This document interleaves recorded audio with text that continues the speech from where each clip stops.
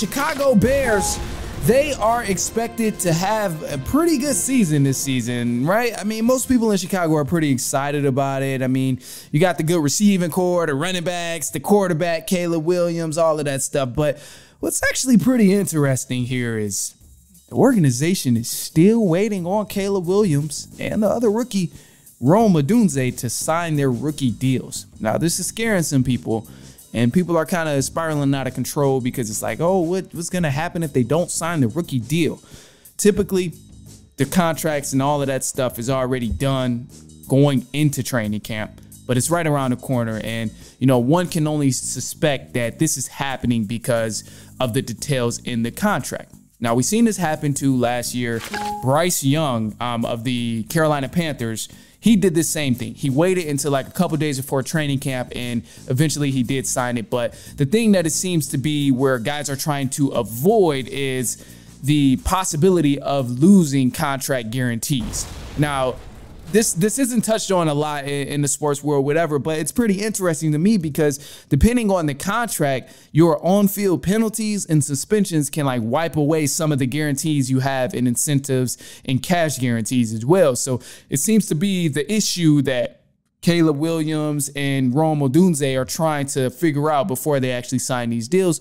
And it seems like they're getting a lot smarter, like rookies in general, of trying to make sure things are intact for them. Because obviously, things happen on the field, things happen off the field. And the most important thing for anyone who's just going into the NFL, you want to make sure you secure your bag. And I'm not mad at it. So anybody out there watching or anybody listening and reading all these crazy headlines about, oh, Caleb Williams still hasn't signed his deal, bro, it's okay. This has happened before. The Bears are going to be just fine. Don't worry about it. I promise you they'll be good. As long as they keep building around Caleb Williams, they're going to be fine, man, because we know they got the pieces. They got the hell of a receiving core and hell of an offensive weapon right now. DeAndre Swift, Keenan Allen, Rome Odunze, once he signs the contract, DJ Moore, Cole Kmet. They got so many pieces on there, and even now they're still trying to add pieces with the Bears. Latest of the rumor was the possibility of landing the left tackle, David Bakati, I got to figure his name out. But the left tackle, he's a former All-Pro, played for Green Bay Packers.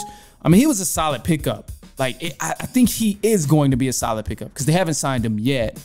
But, however, if the Bears can get this guy for the right price, this will be beautiful because, I mean, we know what he's done. He's been solid every time he's played with the Packers coming into each season. The only thing that does concern me is you don't want to overpay a guy who's had big-time injuries like this. The man has went through several knee surgeries throughout his career, and if you overpay him, it could come back to haunt you. He's 32 years old. You know, the NFL lifespan is not that much longer. It's not that long, especially when you're in any other position outside of quarterback. But you got to be careful here. And for the Bears, you don't want to pay this man a crazy amount for him to be injured all year. So the deal that I would go with, or the route I would try to sway him in, is let's put some good contract incentives in there, put some good guarantees together, as long as he can hold up his side of the deal.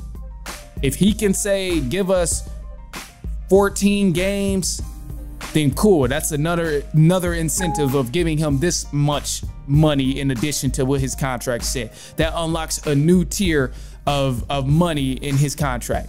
If he takes the Bears to the playoffs, give him another incentive. Like, you got to really stack them up. And I think it's different ways to get them outside of, just trying to pay him outright of guaranteed money. But that's also the tough part, is a lot of guys want that guaranteed money. That's why we see the thing with Justin Fields, or not Justin Fields. That's why we see the thing with Caleb Williams. That's why we see the thing with Rome Odunze right now, and trying to secure the money, because at the end of the day, that's what it comes down to. So I think the Bears could get it done. If they can get that done, bring in another left tackle, it would be huge for the Bears, especially adding some extra protection there for Caleb Williams.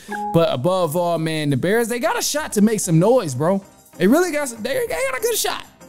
I think it's going to be tough because NFC North is obviously becoming one of the best conferences in the NFL, or the best divisions in the NFL, with the Lions there, the Packers there, not much about the Vikings, but those two teams, the Lions and Packers, were playoff teams last year, and they did pretty good in the playoffs. So can't count them out. But Bears, they got a lot of work to do. And I personally won't be swayed until I see what goes on in a training camp. Once I see the hard knocks and see what goes on in training camp, then I'll be like, all right, is this team really locked in, or are they just here for the entertainment? That's my concern right now. Anyway, look, man, that's all I got for y'all today. I'm going to leave y'all with this positive note here. I'm going to just say this, bro.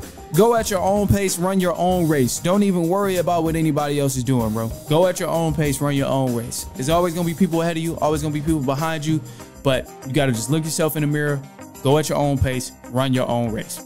You take that however you want to receive it.